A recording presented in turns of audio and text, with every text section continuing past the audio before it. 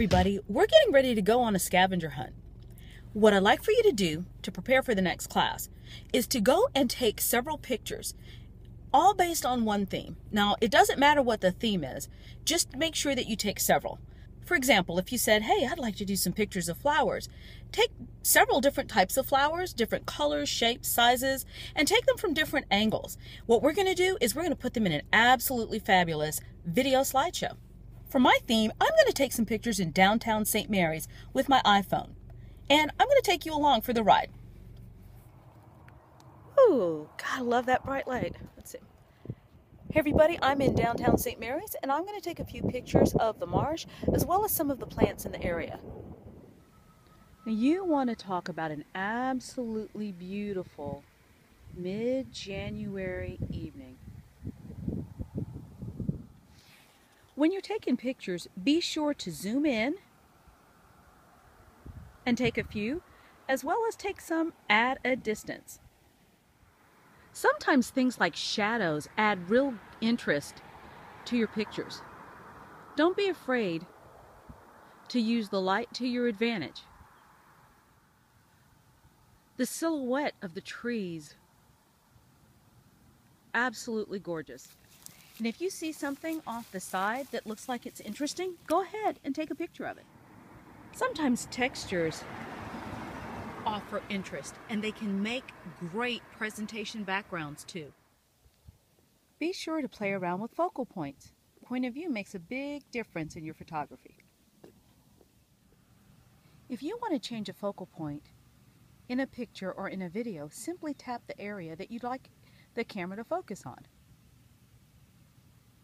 and watch the change in perspective.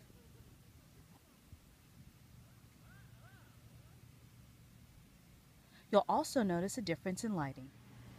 Sometimes the oddest things can make the most interesting compositions.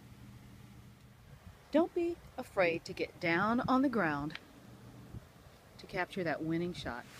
You also want to have horizontal and vertical shots. You can see that in the distance the sun is getting ready to go down, but there's still plenty of light to take the pictures. The amount of light you get in the camera will determine how dark or how light the picture is, or the tonal value of the picture.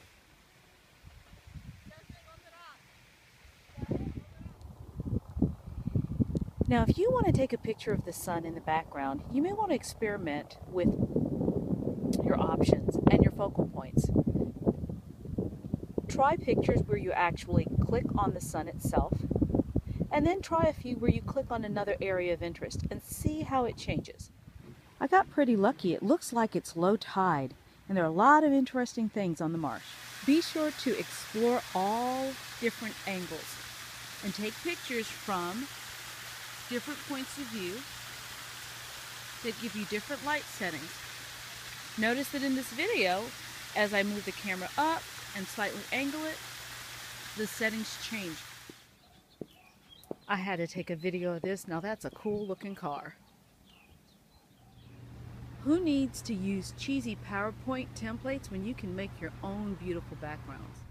Okay folks, one last video before I go head to the Blue Goose for some coffee. It's January, and although it is absolutely gorgeous outside, it's pretty darn cold.